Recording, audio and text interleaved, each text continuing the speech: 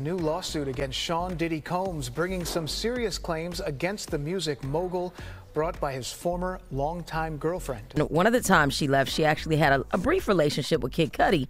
When Diddy found out, he allegedly beat her, threatened to blow up Kid Cudi's car. Explosive revelations in Tinseltown. Kid Cudi backs Cassie's shocking lawsuit against Diddy, confirming a tale of jealousy, threats, and a car going kaboom. Did Diddy really play with fire over a romantic rivalry? Tune in for the celebrity drama Unraveling. She claimed when she tried to leave Diddy in 2017, he forced himself into her apartment and raped her. Jesus Christ. Wow. As the curtain rises on another chapter of Tinseltown scandal, we delve deeper into the sensational allegations swirling around Sean Diddy Combs and his star-crossed relationships with Cassie and Kid Cudi. In a stunning twist to the drama, Kid Cudi has confirmed Cassie's harrowing accusations, adding his own narrative of threats and violence that paint a picture of a romantic rivalry turned sinister. At the heart of his controversy is the explosive claim that Diddy, driven by jealousy and rage, threatened and then carried out an act of alarming violence, blowing up Kid Cudi's car. The filing then says shortly after Diddy's threat, Kid Cudi's car actually blew up, and Kid Cudi confirmed it. Cassie, born Cassandra Ventura, in her bombshell lawsuit paints a disturbing portrait of her relationship with Diddy. She accuses him of trapping her in a substance-fueled nightmare characterized by physical abuse. Her allegations include forced sexual encounters with male sex workers, recorded by Diddy, and brutal assaults witnessed in silent horror by his employees too fearful to intervene. So she claims she did try to leave several times, but Diddy would always send his team to find her, track her down, bring her back, under the basis that her career would be ruined if she left. This lawsuit, filed in the federal district court in Manhattan, details a pattern of control and abuse starting from their first meeting in 2005. The allegations culminate in a chilling incident in 2018, where Combs is said to have forced his way into Ventura's home and assaulted her. These accusations are not just a personal vendetta, but paint a broader picture of a woman struggling to break free from an abusive and controlling relationship. The saga takes a darker turn with the revelation of Kid Cudi's involvement. Known formally as Scott Ramen Seguro Mascudi, Kid Cudi entered the picture during a break in Cassie's relationship with Diddy. Their brief romance, however, was not taken lightly by Diddy. According to the lawsuit, Diddy's discovery of this fling during Paris Fashion Week in 2012 sent him into a rage, culminating in the alleged explosive act against Kid Cudi's car. Kid Cudi confirmed it? That the car blew up. That really happens in real life? He'll be blowing up cars? Kid Cudi, a renowned figure in the music world, known for his hits like Day and Night, has added his voice to Cassie's, affirming the truth of her claims. His confirmation, along with social media reactions, suggests that this story has been whispered about in industry circles for years, but only now is seeing the light of day. In this unfolding saga, Kid Cudi's corroborations add chilling layers to the already dark narrative. He described witnessing firsthand the violent and aggressive behavior of Diddy towards Cassie. According to Kid Cudi, Cassie found solace in him, fleeing Diddy's wrath. This refuge, however, was short-lived. Kid Cudi's revelations extend beyond mere witness. He shared that Diddy, in a display of unbridled aggression, directly threatened him with violence. This intimidation, aimed at severing the bond between Cassie and Kid Cudi, cast a sinister shadow over the entire affair. The threat to Kid Cudi's safety escalated to a terrifying crescendo with Diddy's alleged declaration to blow up Kid Cudi's car. This act, as claimed, wasn't just a message. It was a declaration of Diddy's willingness to cross boundaries in asserting control and dominance. The portrayal of Diddy in these accounts as an extremely violent psychopath stands in stark contrast to his public persona. She also accused Diddy of dangling one of her friends over a balcony on the 17th floor of a hotel, and claimed when she tried to leave him in 2017. Yeah. This dichotomy between the public image and private actions, if true, reveals a deeply disturbing pattern of behavior. The testimonies of Cassie and Kid Cudi, bolstered by the physical evidence of a car explosion, form a narrative fraught with fear, control, and violence. As we weave through this complex narrative, it's crucial to note Diddy's vehement denial of these allegations. The 35-page suit lays out graphic allegations, all of which, through his attorney, he denies. His attorney, Benjamin Brafman, has dismissed the claims as offensive and outrageous, framing them as an attempt at extortion and a bid for a payday. This counter-narrative, asserting that Cassie's lawsuit is nothing but a smear campaign fueled by financial motives, adds another layer of complexity to an already convoluted tale.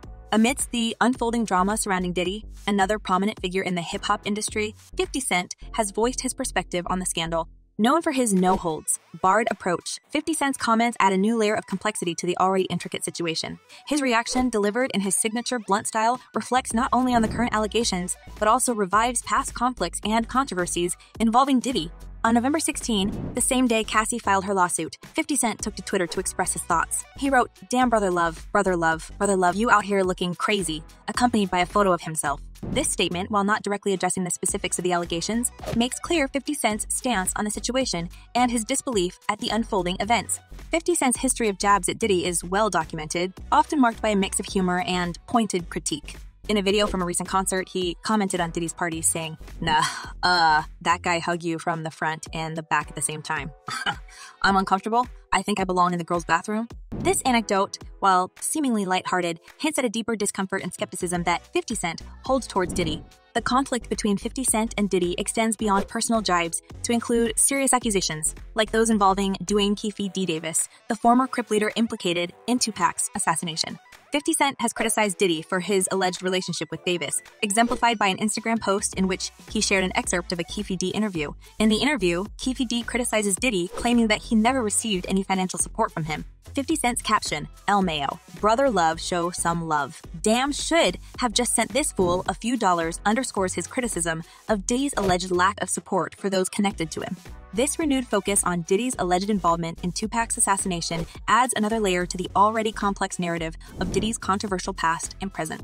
The origins of Diddy's connection to the Tupac assassination trace back to the height of the East Coast-West Coast rivalry in the mid-90s. Diddy's Bad Boy Records and Suge Knight's Death Row Records were at the epicenter of this feud, with their respective artists, the notorious B.I.G. and Tupac, becoming symbols of this bitter conflict. Both artists were tragically assassinated in drive-by shootings, and their assassinations have remained unsolved, fueling speculation and conspiracy theories for decades. Recent developments have brought this issue back into the spotlight. The arrest of Dwayne "Keefe D. Davis, a former Southside Compton Crip who has openly discussed his presence at the scene of Tupac's shooting, has reignited interest in the case. Tupac had already attacked Orlando Anderson. They'd had a previous beef. In his 2019 memoir and various interviews, Keefe D has implicated Diddy in the assassination, claiming that Diddy offered him money to assassinate Tupac and Suge Knight. These allegations were first publicized in former lap detective Greg Kading's book, which detailed confessions from key figures in both Tupac and Biggie's deaths. All these years later, we finally find out that it was Orlando Anderson who pulled the trigger, Keefe D who gave him the gun and set it up, and P. Diddy who paid them. Done. Diddy has consistently denied these allegations, dismissing them as pure fiction and completely ridiculous. However, the persistence of these claims, particularly in the hip-hop community, has kept the story alive. Rappers like Eminem and 50 Cent have referenced Diddy's alleged involvement in their music and public statements, often in a provocative manner. The complexity of the situation is further compounded by the legal and investigative challenges surrounding the case. As former Detective Kading points out, the likelihood of Diddy being charged with Tupac's assassination is slim, given the need for credible and substantiating witnesses. Kading's perspective suggests a nuanced understanding of the situation, differentiating between rumors and the realities of legal prosecution. In the context of the ongoing allegations against Diddy, including the recent lawsuit filed by Cassie and the confirmation of these claims by Kid Cudi, the resurfacing of the Tupac assassination case adds to the growing scrutiny of Diddy's actions and character. The accumulation of these allegations and the historical context of Diddy's alleged involvement in Tupac's assassination could be seen as a tipping point, potentially altering public perception and the trajectory of Diddy's career. So he gotta look good going into it, because right now, in the public's eye, he don't look that good, bro. As we continue to navigate this evolving story, it's clear that the legacy and impact of Tupac's assassination remain significant in shaping the narratives around key figures in the hip-hop industry. The interplay of past and present scandals surrounding Diddy creates a complex and multifaceted portrait of a figure who has been both celebrated and criticized in the public eye. This ongoing saga not only reflects the enduring nature of certain controversies in the music world, but also underscores the intricate web of relationships, rivalries, and reputations that define the industry. Public opinion on this unfolding saga is as varied and impassioned as the allegations themselves. Fans and followers of the involved celebrities have taken to social media to express their views, offering a window into the broader societal reaction to these explosive claims. One fan, reflecting a sentiment of justice and accountability, commented, "I hope other victims still come out, and the state takes up the case so he goes down further. He can't just get away with this." Another comment focused on the resilience and strength of the alleged victims, particularly Cassie.